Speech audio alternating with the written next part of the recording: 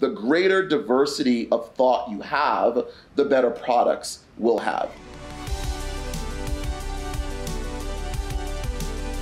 My name is DK Bartley, Chief Diversity, Equity, and Inclusion Officer for Moody's Corporation globally.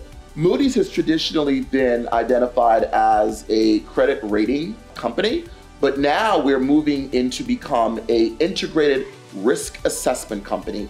So our DE&I strategy is really embedded in everything that we do at Moody's. And we want to make sure that all of our employees understand what best practices in DE&I look like, and also that they have the tools and resources to incorporate that in everything that they do. So as an example, we have an inclusion app.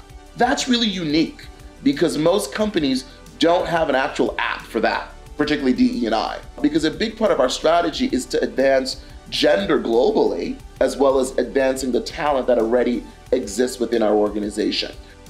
All of our partners, we work hand in hand to understand how we could advance their business and really take it to the next level. We want to make sure that you have the highest level of rigor around precision, around impact, and around making sure that as a customer, you are happy with the end result of what we do and how we do it.